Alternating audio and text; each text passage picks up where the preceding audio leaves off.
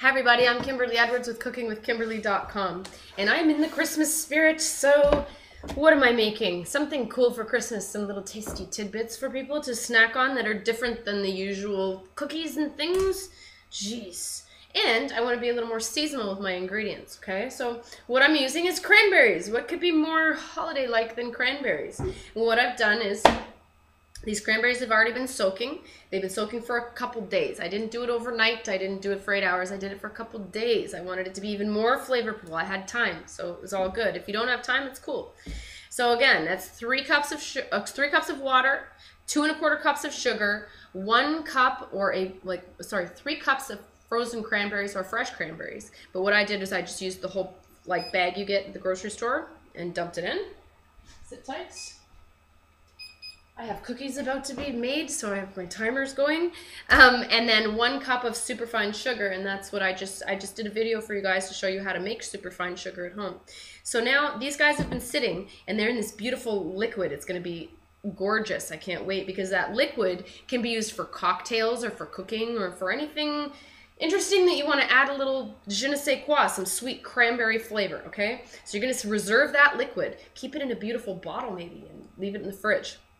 But for right now, I'm concerned about these cranberries. So I am going to, before I start rolling them in sugar, I need to strain them, okay? So I have just a plain old colander. This is how I stored them. And I like to store things in pitchers if I'm ever going to have to pour them later. Like instead of just a container, you might always think of just using a container. Try using a pitcher with a spout and a handle.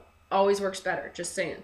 All right, so into that colander goes all my beautiful cranberries that are all coated with that beautiful liquid. Now this sugar liquid is what allows the superfine sugar that you're going to roll it in to adhere, okay? And it's going to take about, probably a day to let these suckers dry out, okay? But that's okay.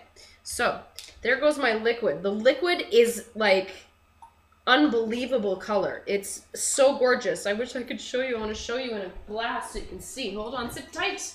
Everybody, hold on, hold on. Okay, I need a plate. Hold on.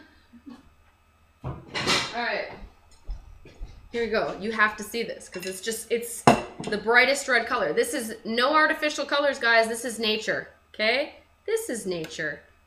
Nature, check it out. Look at the beautiful color. It's ruby. Bet it tastes like awesome. Wow.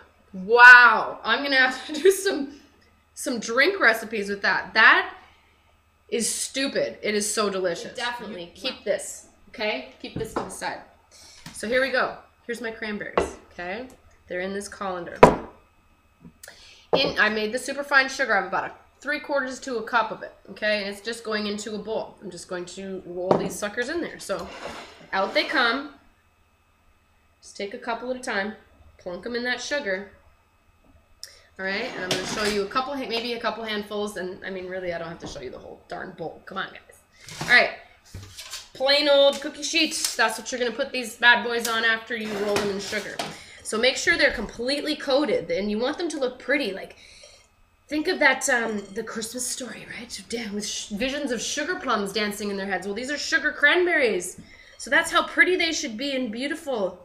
And they are. Look how pretty they are. That superfine sugar does such a pretty job. It makes it look like a really professional piece of little candy. Now, once that dries out, you're going to get this burst of fruity tang, this cranberry, seriously tangy cranberry inside.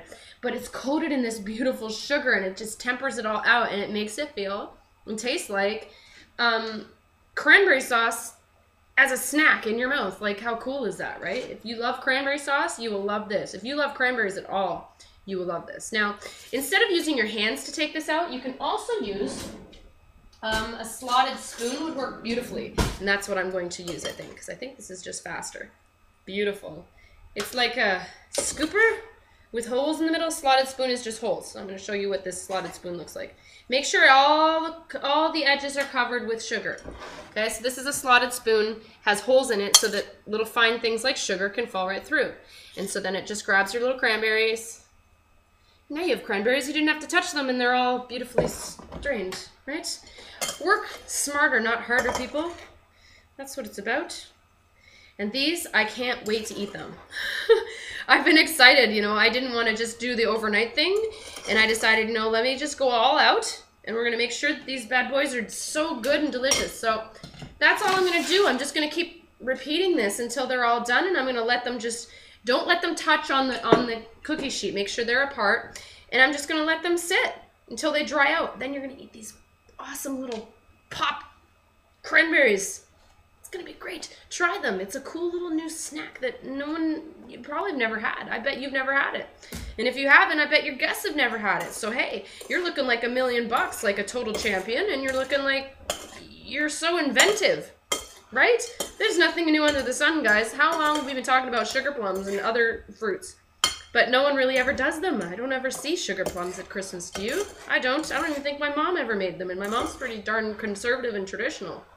So, interesting. Try these out. And they're such beautiful colors. They're different hues of cranberry. Like each cranberry is kind of a different color. So, like a different hue of red. And you can tell that too. It's just covered up and frosted with this nice sugar. That's all. I could talk for days about these because I'm really excited about them. So I'm going to let you guys go. Make sure you check me out on Twitter at Cooking with Kim E with a capital E. And go to the Facebook fan page. Tell me how you like everything. Interact with us. It's facebook.com/cookingwithkimberly. You can find my shows on YouTube. youtube.com/cookingwithkimberly. The channel is called Cooking with Kimberly. And my website is cookingwithkimberly.com. Search my recipes. I hope you guys check us out for holidays and do some cool stuff. Get in your kitchen. Do something, okay? Eat deliciously. Bye.